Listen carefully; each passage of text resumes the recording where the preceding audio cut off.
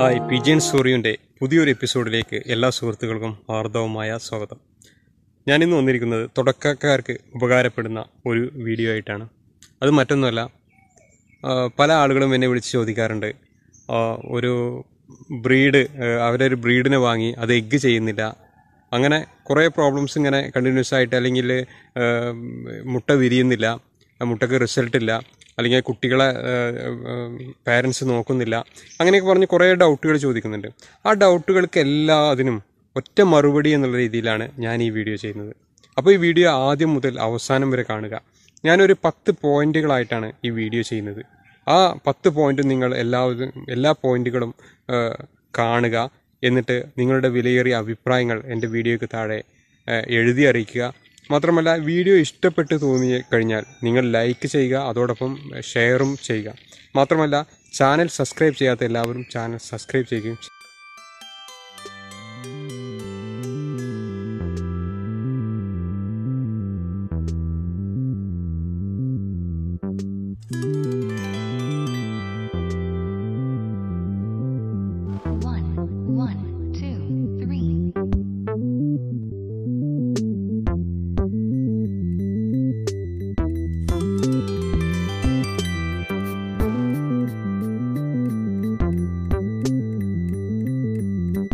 പ്രാവുകൾ കറക്റ്റായിട്ട് ജോഡിയാവാനും മുട്ടയിടാനും അതിൽ നിന്ന് കുട്ടികളൊക്കെ ഉൽപ്പാദനം നല്ല രീതിയിൽ നടക്കാനും ഫസ്റ്റ് നമ്മൾ ചെയ്യേണ്ട പോയിന്റ് എന്ന് പറയുന്നത് അത് മെയിൽ ഫീമെയിൽ കൺഫേം ആണോ എന്ന് നമ്മൾ ചെക്ക് ചെയ്യുക എന്നുള്ളതാണ്. അതായത് നിങ്ങൾ 2 മെയിലിനെ കുറേ വളർത്തി ഒരു കാര്യമില്ല, അല്ലെങ്കിൽ 2 ഫീമെയിലിനെ കുറേ വളർത്തി പക്ഷേ എഗ്ഗ് ചെയ്യും, 4 എഗ്ഗൊക്കെ അവർ ചെയ്യും ടൈം ആയി കഴിഞ്ഞാൽ, പക്ഷേ റിസൾട്ട് ഉണ്ടാവില്ല. അപ്പം നമ്മൾ ഫസ്റ്റ് പോയിന്റ് എന്ന് പറഞ്ഞാൽ മെയിൽ ഫീമെയിൽ കൺഫേം ആയിരിക്കണം, അവരെ നമ്മൾ ജോഡിയാക്കണം. ഓക്കെ, അതാണ് എനിക്ക് ഇതിലെ 10 പോയിന്റിൽ ഫസ്റ്റ് പോയിന്റായിട്ട് എനിക്ക് പറയാനുള്ളത്. പലരും എന്നെ വിളിക്കാറുണ്ട് ഇങ്ങനെ ബേർഡ് എഗ്ഗ് ചെയ്യുന്നില്ല എന്ന്, പക്ഷെ അത് മെയിൽ ഫീമെയിൽ കൺഫേം ആണോ എന്ന് അവർ പ്രോപ്പറായിട്ട് ചെക്ക് ചെയ്തിട്ടുണ്ടാവില്ല. അവർ വല്ല പെറ്റ് ഷോപ്പിൽ നിന്നോ അല്ലെങ്കിൽ ചെറിയ കുട്ടിയാകുമ്പോഴോ മേടിച്ചായിരിക്കും. അതും നിർഭാഗ്യവശാൽ 2 മെയിലാവാൻ 2 ഫീമെയിൽ ആവാനൊക്കെ ചാൻസ് ഉണ്ട്. അപ്പോൾ കൺഫേം മെയിൽ ആൻഡ് ഫീമെയിൽ ആണോ എന്ന് ചെക്ക് ചെയ്യുക എന്നുള്ളതാണ് first point. Okay, second point is പിന്നെ നമ്മളതിനെ പെയർ ചെയ്യണം എന്നുള്ളതാണ്. അതായത് മെയിലിനെയും ഫീമെയിലിനെയും ഒരു കേജിനുള്ളിലിട്ട് നമ്മൾ അവരെ ജോഡിയാക്കണം. അത് നമ്മൾ ബേർഡ് വലുതായതിനു ശേഷം ചെയ്യണമെന്ന് നിർബന്ധമില്ല. വളരെ കുട്ടിയായി തീറ്റ തിന്നാൻ തുടങ്ങി കുറച്ച് കഴിഞ്ഞാൽ തന്നെ നമ്മൾ അവരെ ഒരുമിച്ചിട്ട് നല്ല രീതിയിൽ വളർത്തി കഴിഞ്ഞാൽ അവർ ഓട്ടോമാറ്റിക്കായിട്ട് അവർ പെയറാവും, നല്ല സെറ്റായി ജോഡിയായിട്ട് അവർ വളരും. അപ്പോൾ സെക്കൻഡ് പോയിന്റ് ഈസ് ജോഡി ആക്കുക അല്ലെങ്കിൽ പെയർ ചെയ്യുക എന്നുള്ളതാണ്. മൂന്നാമതായി എനിക്ക് പറയാനുള്ളത് പ്രാവ് മുട്ടയിടാൻ ഏകദേശം 5 മുതൽ 6 മാസം വരെ പ്രായം ആകും എന്നുള്ളതാണ്. അപ്പോൾ പലരും വിളിച്ചു ചോദിക്കും, എൻ്റെ ബേർഡ് എഗ്ഗ് ചെയ്യുന്നില്ല, പ്രത്യേകിച്ച് കുട്ടികളാണ്, തുടക്കക്കാരാണ് എന്നെ വിളിച്ച് ചോദിക്കാറുള്ളത്. അവരുടെ ഒരു കൺസെപ്റ്റിൽ പ്രാവ് എവിടുന്നെങ്കിലും ഷോപ്പിൽ നിന്നോ അല്ലെങ്കിൽ കൂട്ടുകാരിൽ നിന്നോ മേടിച്ച് കൊണ്ടുവന്നു കഴിഞ്ഞാൽ പിറ്റേ ദിവസം അവർക്ക് ആ ബേർഡ് എഗ്ഗ് ചെയ്യണം. അത് അവരുടെ ഒരു ആഗ്രഹത്തിൻ്റെ പുറത്താണ് അവർ പറയുന്നത്. പക്ഷെ തീർച്ചയായിട്ടും ബേർഡിന് ഒരു പ്രായമുണ്ട്, ഒരു മെച്യൂരിറ്റി പീരീഡ് എന്ന് പറയുന്ന സംഭവങ്ങളൊക്കെ ഉണ്ട്. അപ്പോൾ അവർക്ക് ആ ഒരു ടൈം ആകണമെങ്കിൽ മിനിമം 5 മാസം ടു 6 മാസം. കൃത്യമായി പറഞ്ഞാൽ ചില ബേർഡുകൾ 4.5 മാസത്തിലേക്ക് എഗ്ഗ് ചെയ്യാറുണ്ട്, അവർക്ക് നല്ല കൊടുക്കുന്ന ഫുഡിൻ്റെയും ഇതിൻ്റെയും അടിസ്ഥാനത്തിൽ. പക്ഷേ നല്ല ക്വാളിറ്റിയുള്ള ഹെൽത്തി ആയിട്ടുള്ള ചിക്സ് നമുക്ക് ഇറങ്ങണമെന്നുണ്ടെങ്കിൽ നമ്മൾ തീർച്ചയായിട്ടും ഒരു 6 മാസം പ്രായമായതിനു ശേഷം ബ്രീഡ് ചെയ്യിക്കുമ്പോഴാണ് എന്ത് ചെയ്യുക, നല്ല രീതിയിലുള്ള കുട്ടികളെ നമുക്ക് കിട്ടുക. അപ്പോൾ മൂന്നാമത്തെ ഇമ്പോർട്ടൻറ്റ് പോയിന്റ് എന്നുള്ളത് നമുക്ക് തീർച്ചയായിട്ടും പിന്നെ ബേർഡ് എഗ്ഗ് ചെയ്യാൻ മിനിമം ഒരു 6 മാസമെങ്കിലും ആയിരിക്കണം എന്നുള്ളതാണ് എനിക്ക് പറയാനുള്ളത്. നാലാമത്തെ പോയിന്റ് ബേർഡ് എഗ്ഗ് ചെയ്യാൻ ഉള്ളത് എന്ന് പറയുന്നത് ബേർഡ്സ് നല്ല ഹെൽത്തി ആയിരിക്കണം, പ്രത്യേകിച്ച് മെയിലും ഹെൽത്ത് ആയിരിക്കണം. പക്ഷേ പിന്നെ ഫീമെയിൽ നല്ല ഹെൽത്തി ബേർഡായി കഴിഞ്ഞാൽ മാത്രമേ അതിൻ്റെ ശരീരത്തിൽ ഈ എഗ്ഗ് ഉൽപ്പാദനം നടക്കുകയും അതിന് എഗ്ഗ് ചെയ്യാൻ കഴിയുകയും ചെയ്യുകയുള്ളൂ. അപ്പോൾ തീർച്ചയായിട്ടും അത് വളരെ ഇമ്പോർട്ടൻ്റ് ആയിട്ടുള്ള ഒരു സംഭവമാണ്. നമ്മൾ കൊടുക്കുന്ന ഫുഡും കാര്യങ്ങളൊക്കെ അതിനെ അനുസരിച്ചിരിക്കും, ബേർഡിൻ്റെ ആരോഗ്യത്തെ അനുസരിച്ചിരിക്കും. അപ്പോൾ ഇതൊരു 4ാമത്തെ പോയിന്റ് എന്ന് പറയുന്നത് തീർച്ചയായിട്ടും ആരോഗ്യമുള്ള ബേർഡിൽ നിന്ന് മാത്രമേ നല്ല മുട്ട ഉൽപാദനവും അതുപോലെ തന്നെ പ്രത്യുൽപാദന ശേഷിയും നമുക്ക് നല്ല ചിക്സിനെ എടുക്കാൻ കഴിയുകയും ചെയ്യുകയുള്ളൂ. അപ്പോൾ തീർച്ചയായിട്ടും നിങ്ങളുടെ ബേർഡ് നല്ല ആരോഗ്യമുണ്ട് എന്നുള്ളത് നിങ്ങൾ ഉറപ്പുവരുത്തുക. വളരെ ക്ഷീണിച്ച ബേർഡിൽ നിന്ന് ഒരിക്കലും നിങ്ങൾക്ക് ഒരു മുട്ടയിടുകയോ അല്ലെങ്കിൽ പ്രത്യുൽപാദന ശേഷിയോ അവർക്ക് ഉണ്ടാകില്ല എന്നുള്ളത് നിങ്ങൾ തീർച്ചയായിട്ടും മനസ്സിലാക്കണം. 5th പോയിന്റ് ഈസ് നമ്മൾ ബേർഡിനെ കറക്റ്റായിട്ട് പ്രോപ്പർ ടൈമിൽ ഡീവോം ചെയ്യിക്കണം എന്നുള്ളതാണ്. അങ്ങനെ വന്നാൽ മാത്രമേ കറക്റ്റായിട്ടുള്ള റിസൾട്ട് നമുക്ക് ബേർഡിൽ നിന്ന് ലഭിക്കുകയുള്ളൂ. കാരണം ചില ബേർഡുകൾ ഒരു കണ്ടിന്യൂസ് ആയിട്ട് കുറച്ച് ദിവസം അല്ലെങ്കിൽ കുറച്ച് ടൈമിൽ കറക്റ്റായിട്ട് എഗ്ഗ് ചെയ്യുകയും കുട്ടികളുണ്ടാവുകയും എല്ലാം ചെയ്യാറുണ്ട്. പിന്നെ കുറച്ച് കഴിഞ്ഞാൽ അത് ഒരുപാട് ഡിലേ ആയി വരുന്ന ഒരു സാഹചര്യം ഉണ്ടാവുന്നുണ്ട്.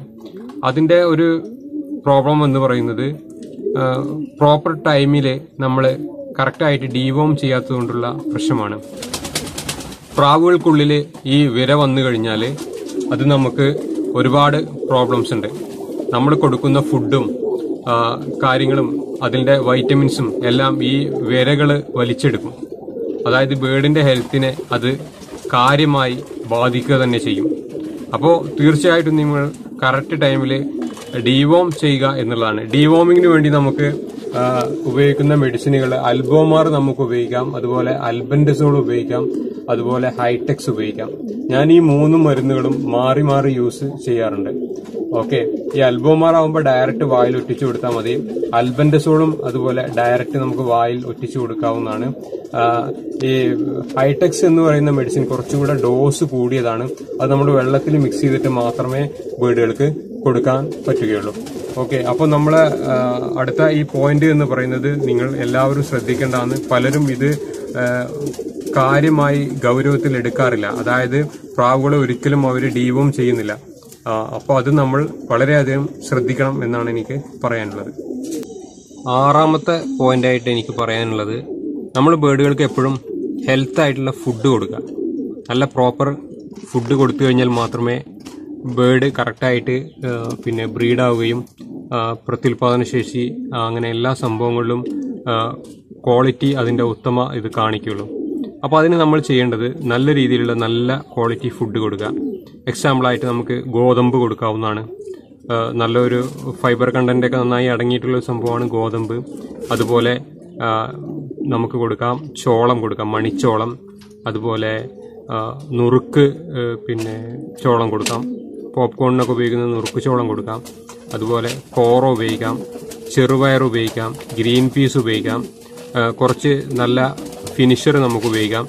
അങ്ങനെ എല്ലാ സംഭവങ്ങളും കുറച്ച് നല്ല ധാന്യങ്ങൾ കുറച്ച് എത്ര കൂടിയാലും നല്ലതാണ്. നമുക്ക് കൊടുക്കാൻ പറ്റുന്ന രീതിയിലെല്ലാം നമ്മൾ കൊടുക്കുക. നമ്മുടെ ബേർഡിൻ്റെ ക്വാളിറ്റി അതിനനുസരിച്ച് നമുക്ക് ഇമ്പ്രൂവ് ചെയ്യാൻ കഴിയും. അപ്പോൾ ഈ 6ാമത്തെ ഈ പോയിന്റ് എന്ന് പറയുന്നത് നല്ല ഹെൽത്തി ഫുഡ് ബേർഡുകൾക്ക് കൊടുക്കുക എന്നുള്ളതാണ്. അതിൻ്റെ റിസൾട്ട് തീർച്ചയായിട്ടും നമുക്ക് ലഭിക്കും. 7ാമത്തെ കാര്യമായിട്ട് എനിക്ക് നിങ്ങളോട് പറയാനുള്ളത്, നമ്മൾ നല്ല ഹെൽത്തി ഫുഡ് കൊടുക്കുന്നതോടൊപ്പം നമുക്ക് ഹെൽത്തി ആയിട്ടുള്ള വൈറ്റമിൻ സപ്ലിമെന്റ്സ് എല്ലാം കൊടുക്കണം എന്നുള്ളതാണ്. അതിന് നമുക്ക് പ്രൊലീവ് ടോട്ടൽ എന്ന് പറയുന്ന ഈ ഒരു ടോണിക് നമുക്ക് ഉപയോഗിക്കാവുന്നതാണ്. കാരണം പ്രൊലീവ് ടോട്ടലിൽ നമുക്ക് വൈറ്റമിൻസ് ഉണ്ട്, അതുപോലെ കാൽസ്യം അടങ്ങിയിട്ടുണ്ട്, അതുപോലെ തന്നെ വളരെ ഇമ്പോർട്ടൻ്റ് ആയിട്ടുള്ള ലിവർ ടോണിക്കും അടങ്ങിയിട്ടുണ്ട്. അപ്പോൾ ഇതെല്ലാം നമുക്ക് സെപ്പറേറ്റ് മേടിച്ചു കൊടുക്കുമ്പോൾ ഒരുപാട് കോസ്റ്റ് വരുന്നുണ്ട്. ആ കോസ്റ്റ് നമുക്ക് റെഡ്യൂസ് ചെയ്യുകയും ചെയ്യാം. കൂടാതെ നമ്മുടെ ബേർഡിലെ വൈറ്റമിൻസും അതുപോലെയുള്ള സംഭവങ്ങളുടെയൊക്കെ കുറവ് നമുക്ക് ഈ പ്രൊലീവ് ടോട്ടൽ എന്ന് പറയുന്ന ഈ ടോണിക് കൊടുക്കുന്നതിലൂടെ നമുക്ക് സംരക്ഷിക്കപ്പെടുകയും മാത്രമല്ല ബേർഡ് നല്ല ക്വാളിറ്റി അതുപോലെ ഇതിന്റെ എല്ലാ രീതിയിലുള്ള ഭംഗിയും എല്ലാം വർദ്ധിക്കുകയും മാത്രമല്ല പ്രത്യുൽപാദന ശേഷി കൂടുകയും കറക്റ്റ് പ്രോപ്പറായിട്ട് നമുക്ക് ചിക്സുകൾ ഇറങ്ങുകയും എല്ലാം ചെയ്യും. അതുകൊണ്ട് എനിക്ക് സജസ്റ്റ് ചെയ്യാനുള്ളതാണ് പ്രൊലീവ് ടോട്ടൽ നമ്മൾ ഡെയിലി ബേർഡുകൾക്ക് കൊടുക്കാൻ കഴിയുന്നവർ ഡെയിലി കൊടുക്കുക, അല്ലെങ്കിൽ ആഴ്ചയിൽ 2 പ്രാവശ്യമെങ്കിലും കൊടുക്കാൻ ശ്രദ്ധിക്കുക. 8ാമതായിട്ട് എനിക്ക് പറയാനുള്ളത്, നമ്മൾ ബേർഡിന് നല്ലൊരു കേജും അതുപോലെ എഗ്ഗ് ചെയ്യാനുള്ള ഒരു സിസ്റ്റവും അതിന് കറക്റ്റായിട്ട് ഉണ്ടാക്കി കൊടുക്കുക എന്നുള്ളതാണ്. ഒരു ബ്രീഡ് ജോഡിയായി കറക്റ്റായി കഴിഞ്ഞാൽ നമ്മൾ ആദ്യം ചെയ്യേണ്ടത് അവരെ ഒരു നല്ലൊരു കേജിലിട്ടതിന് ശേഷം അവർക്കൊരു പ്ലാസ്റ്റിക് ബേസിനിൽ നമ്മൾ മണലോ അല്ലെങ്കിൽ എന്തെങ്കിലും ആ ബേസിനിലിട്ടതിന് ശേഷം അവർക്ക് എഗ്ഗ് ചെയ്യാനുള്ള ഒരു സെറ്റപ്പ് ചെയ്തു കൊടുക്കുക എന്നുള്ളതാണ്. അതായത് എല്ലാ ബേർഡുകളും അവർക്ക് വളരെ ഇമ്പോർട്ടൻ്റ് ആയിട്ടുള്ള ഒരു സംഭവമാണ് ഈ എഗ്ഗ് ചെയ്ത് കുട്ടികളെ വിരിഞ്ഞ് നല്ല രീതിയിൽ ആക്കുക എന്നുള്ളത്. അതിന് അവരും വളരെ കെയർഫുള്ളായിട്ട് മാത്രമേ അവർ കാര്യങ്ങൾ ചെയ്യുകയുള്ളൂ. കാരണം അവരുടെ ലൈഫിലെ ഒരു വലിയൊരു ഇമ്പോർട്ടൻ്റ് ആയിട്ടുള്ളൊരു സംഭവം തന്നെയാണ് ഇത്. അപ്പോൾ വളരെ സേഫായിട്ടുള്ള ഒരു പ്ലേസും വളരെ സുരക്ഷിതമാണ് എന്ന് തോന്നിയാൽ മാത്രമേ അവർ എഗ്ഗ് ചെയ്യുകയുള്ളൂ. അപ്പോൾ അതിനുള്ള ഒരു സാഹചര്യം നമ്മൾ തീർച്ചയായിട്ടും നമ്മൾ ഒരുക്കി കൊടുക്കണം. ഓക്കെ, അതിന് നമ്മൾ ചെയ്യേണ്ടത് ആ കേജിനുള്ളിൽ ഒരു പ്ലാസ്റ്റിക് ബേസിനിട്ട് സൈഡെല്ലാം മറക്കാൻ പറ്റുകയാണെന്ന് മറച്ച് നല്ല ഒരു പ്രോപ്പറായിട്ടുള്ള ഒരു ഗുഡ് അറ്റ്മോസ്ഫിയർ ക്രിയേറ്റ് ചെയ്ത് കൊടുത്തു കഴിഞ്ഞാൽ ബേർഡ് പെട്ടെന്ന് എഗ്ഗ് ചെയ്യും. അടുത്തത് 9ാമത്തെ പോയിന്റ് എന്നുള്ള ലെവലിൽ എനിക്ക് പറയാനുള്ളത് നമ്മൾ സെയിം ബ്രീഡുകളെ എപ്പോഴും ജോഡിയാക്കണം എന്നുള്ളതാണ്. അങ്ങനെയെങ്കിൽ നമുക്ക് പ്യുവർ ബ്രീഡ് നമുക്ക് ലഭിക്കുകയുള്ളൂ. ക്രോസ് ആയിട്ട് ഒരിക്കലും നമ്മൾ ബ്രീഡ് ചെയ്യിക്കരുത്. ക്രോസ് ബ്രീഡുകളെ നമ്മൾ ഫോസ്റ്റേഴ്സായി മാത്രം ഉപയോഗിക്കുക. നമ്മൾ ഉൽപാദനം ചെയ്യുന്ന കുട്ടികൾ എപ്പോഴും പ്യുവർ ബ്രീഡായി ആവാൻ എല്ലാവരും ശ്രദ്ധിക്കുക. ഇപ്പോൾ മയിൽപ്രാവാണെങ്കിൽ അതിന് മയിൽപ്രാവിൻ്റെ തന്നെ മെയിൽ ഫീമെയിൽ ആയിരിക്കണം. ബ്യൂട്ടി ഹോമർ ആണെങ്കിൽ ബ്യൂട്ടി ഹോമറിന് തന്നെ മെയിൽ ഫീമെയിൽ ആയിരിക്കണം. ഹിപ്പി ആണെങ്കിൽ ഹിപ്പി തന്നെ മെയിൽ ഫീമെയിൽ ആയിരിക്കണം. ആ രീതിയിൽ നമ്മൾ ബ്രീഡ് ചെയ്ത് കഴിഞ്ഞാൽ നമുക്ക് പ്രോപ്പറായിട്ടുള്ള ഗുഡ് ബ്രീഡ്സുകളെ നമുക്ക് ഉൽപ്പാദിപ്പിക്കാൻ കഴിയും. അപ്പോൾ ഫോസ്റ്റേഴ്സായി നമ്മൾ യൂസ് ചെയ്യുന്ന ബേർഡുകൾ ക്രോസ് ആയാലും ഒന്നും പ്രോബ്ലം അല്ല. അത് നമുക്ക് ജസ്റ്റ് എഗ്ഗ് ചേഞ്ച് ചെയ്യാൻ വേണ്ടി മാത്രമാണ് നമ്മൾ യൂസ് ചെയ്യുന്നത്. അപ്പോൾ ഇതാണ് 9ാമത്തെ പോയിന്റായിട്ട് എനിക്ക് പറയാനുള്ളത്. ലാസ്റ്റ് 10th പോയിന്റായിട്ട് എനിക്ക് പറയാനുള്ളത് നമ്മളുടെ ബേർഡ് ഈ പെയർ കറക്റ്റായിട്ടൊരു ഗുഡ് പാരന്റിങ് പെയറാണോ എന്നുള്ളത് നമ്മൾ ചെക്ക് ചെയ്യേണ്ടതായിട്ടുണ്ട്. പ്രത്യേകിച്ച് നമ്മൾ കണ്ടുവരാറുണ്ട് ചില ബേർഡുകൾ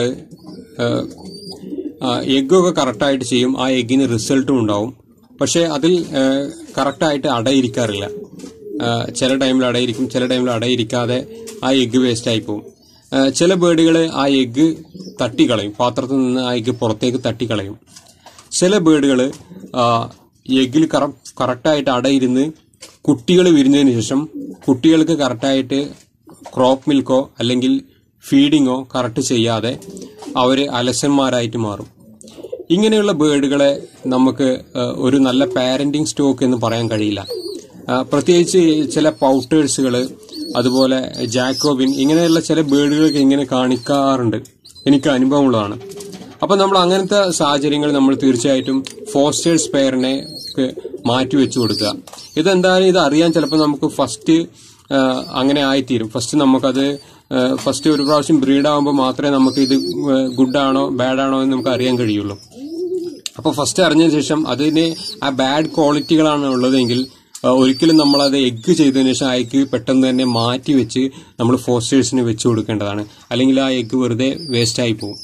ഓക്കെ, ഇതാണ് എനിക്ക് 10ാമതായിട്ട് പറയാനുള്ള പോയിന്റ്. ഹായ് ഫ്രണ്ട്സ്, അപ്പോൾ ഈ വീഡിയോ നിങ്ങൾക്ക് വളരെ ഇഷ്ടപ്പെട്ടു എന്ന് ഞാൻ വിശ്വസിക്കുന്നു. ഇഷ്ടപ്പെട്ടാൽ തീർച്ചയായും ലൈക്ക് ചെയ്യുക, നിങ്ങളുടെ വിലയേറിയ കമൻറ്റുകൾ എഴുതി അറിയിക്കുക, മറ്റുള്ളവരിലേക്ക് ഈ വീഡിയോ ഷെയർ ചെയ്യുക.